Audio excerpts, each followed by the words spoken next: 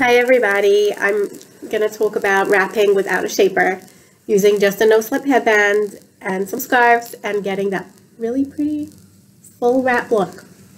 So right now I have my no-slip headband right here and I have a high bun and no plastic scrunchie, no perfect poof scrunchie, just a petal slip scarf, a no-slip headband, and a bun.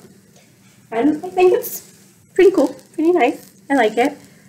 But I'm going to show you some variations. So the first thing I'm going to show you is the placement of the no-slip headband. So when you're feeling very achy or just like, you know, you don't want to wear anything on your head, but you still want to be covered, the no-slip headband is much more comfortable if you line it up further back and you don't put it on your ears. You want to avoid putting it on your ears. And then the scarf, you can line up over here, even though the no-slip headband is there. The other thing you want to make sure is that when you put on your no-slip headband, that the friction is going the right way. So you're going to put your finger from the front towards the back, and you're going to pull back, and you're going to make sure you feel some friction. That's how you know it's in the right place. Okay. The next thing I want to tell you is scarves. Use lightweight scarves. Think Petal Soft, think 2-in-1s, think Back to Basics, Shinylicious, Sparkleish. Think don't think cranberry, don't think tapestry. I mean, maybe you'll find a way to make it work, but for me personally, those just don't work for me. Just not something that's going to add a lot of bulk. You don't want to feel like you're wearing a lot. You just want to feel like you're not wearing a lot.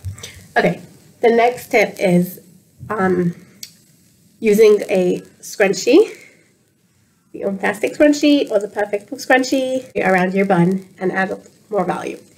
If you do not have enough hair for a bun, you can just push them in and I'll show you how. Okay, so what you're going to do is you're going to loosen up your knot or loosen up your crisscross. Just like undo it a little. And then just push in your scrunchie, or 3, or 5. And then tighten up your knot or crisscross again. Okay, so I have it tied, my Petal Soft tied on one side slightly longer than the other, but almost even. So the first one I'm going to put up is the shorter end. And the shorter end, I'm going to fold in the edges. I'm going to bring it around and, okay, maybe the edges are not folded in, but that's okay. It's pretty. So we're going to bring it further back on our head. And I'm just going to bring it around, find the pocket where it started, and just tuck it in. And then the other side, just gonna fold in those edges. First, I like to find where it naturally lays, like from the knot where it falls out. Then I'm gonna fold in the edges and bring it around, guiding it around, smoothing it over as you bring around. And then you can tuck it in to the pocket where you first started, all the way around. Or something I like to do is I like to have a little tail. So I like to put 2 fingers from the front to the back and then pull through the tail. I wanted to show you a different variation also. So right now what I have differently is possible I have a different scarf. I have a bright navy Shinylicious scarf and I have my velvet headband starting from here. And then the scarf I tied right here. And I have, this time, short and a long end. Just tied. You can crisscross or you can tie a knot. This time I tied a knot, but crisscrossing is fine too. And then I'm folding in the edges. And I'm bringing it around. And sheer tails. Sheer tails is a great wrap for without a shaper. The also difference I have here is that this time I've done a low bun to show you how it looks with a low bun. And I'm going to show you a different variation of beginner's luck knot. So again, just tie the knot. Either you can leave it there or you can tuck it in right there, around.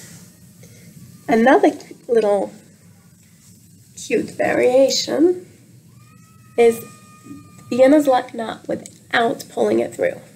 So just looping it slightly and then spreading this out into a little ruffle. You can leave both sides hanging, or the longer edge you can bring around and tuck it and find somewhere to tuck it into the pocket where you started.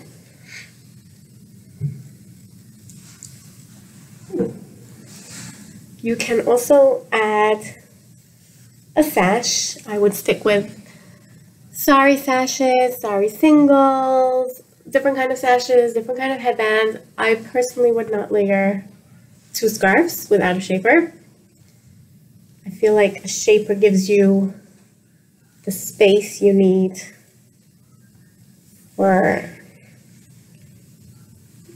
2 scarves. So I'm putting, when I tie my sari sash, I'm tying it one end under the longer end, and the other one is over